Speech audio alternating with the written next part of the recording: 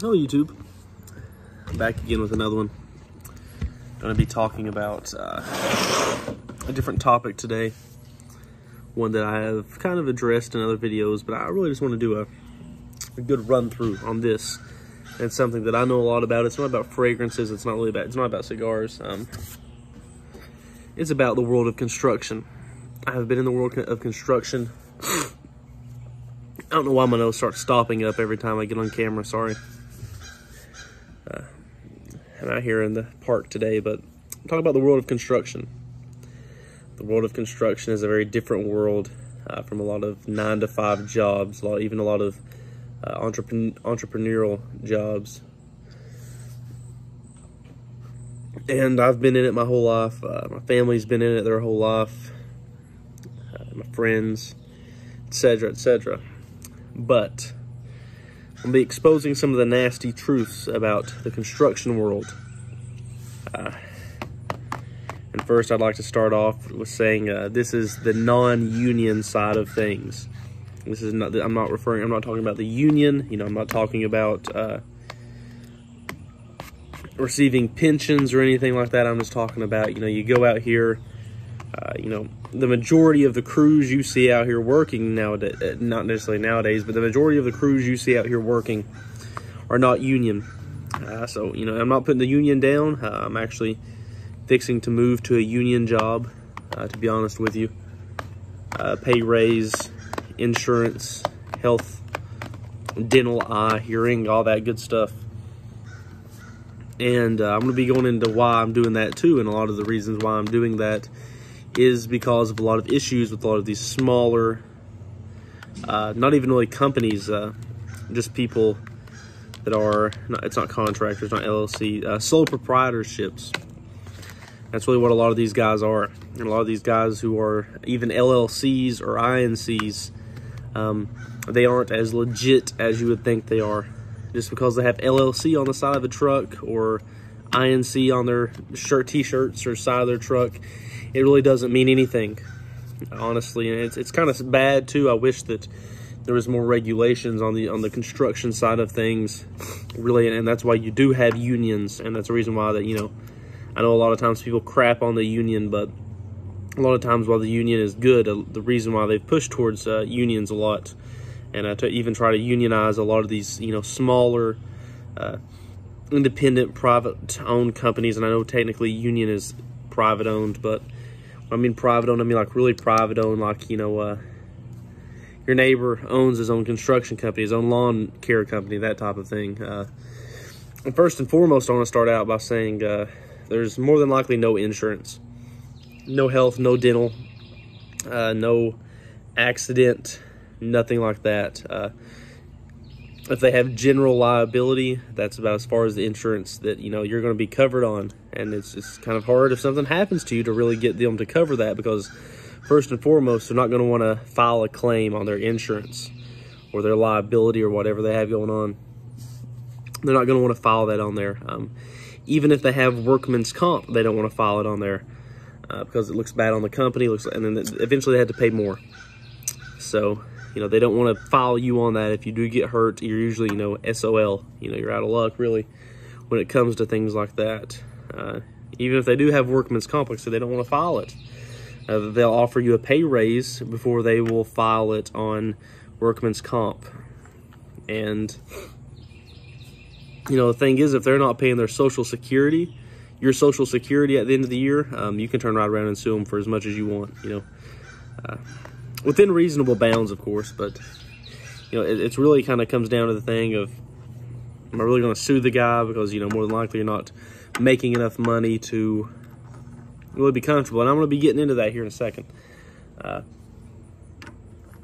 And most of the time, they're going to write you a 1099 at the end of the year.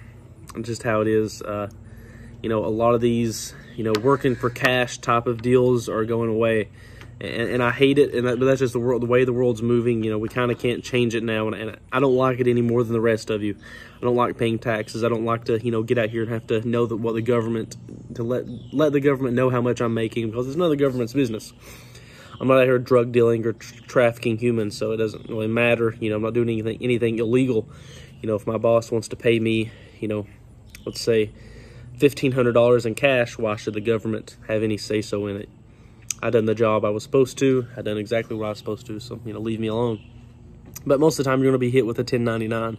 Now, there are several ways you can go about that, bringing the amount you have to pay down at the end of the year, but it still sucks. It's something that, you shouldn't have to deal with in today's modern era. You really shouldn't have to deal with it.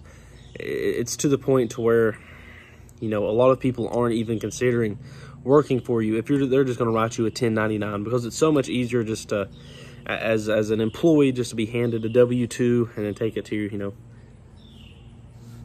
you don't have to go back and forth and all that bull crap. And hey, tell your boss, hey, I need to get off early, and taking hours out of your day to go do that stuff. And the next thing is, a lot of these guys, they aren't paying enough. I'm sorry, they aren't paying enough. They aren't paying their employees enough. They're not paying their guys enough. They're just really not. I worked for a guy. He paid the dude that helped us more for a couple of days than he paid me in those couple of days. And it really sucks.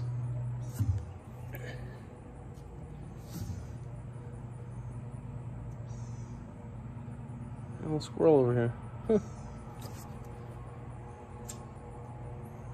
Anyways, it's really bothersome. It does come down to the point where it's bothersome. A lot of these dudes, you out here grinding in the sun, and you think that they care for you, but they really don't. And it's really bothersome. I ran into that incident a while back.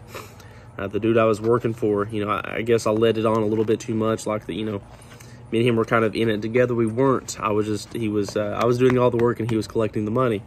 And, it got to the point to where he found out I was fixing to go out on my own and have my own company, my own construction company. I had a lot of things lined up. That's why I bought the diesel. That's why I bought a lot of tools. And he just stopped working me as much. I mean, I was only working 2 or 3 days a week. Anytime I'd say, hey, are we doing anything today? He'd say no. And I'd be like, okay, well, I'm going to go do this. He'd be like, and then, he'd wait about 10, 20 minutes and say, yeah, I have something for you to do. And I'm like, it's not going to work that way. You find out I'm making my own money, and, you're making ways that I can't make my own money because, you're getting jealous.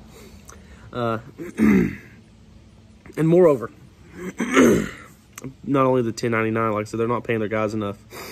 A lot of these dudes are paying the bare minimum. They're paying their guys the bare minimum. And the reason why they're able to do that is because they're finding these guys who are in need of the money, that have the correct skill sets, but don't have the access to the union. Now, in northern states and different states, finding a union to get on with is pretty easy. But here in Tennessee, it's kind of hard, really, to find a union besides the railroad, or I guess you consider the water company and the city union. But besides that, it's really hard to get on or find a good union crew to work with. You're usually stuck with sole proprietorships as far as that goes, and it's difficult to work for those type of guys too, like I said, because it's just so stressful, so aggravating. There's always something going on, and really that's part of the ugly truth of the construction world, is that the majority of bosses suck. And that's just the way it is. A lot of bosses just want to be contractors, and they want to let you stand around and then fuss at you for standing around and then cut your pay. But it's not worth it. So that's why I'm going to a union job. I'm actually going to the railroad.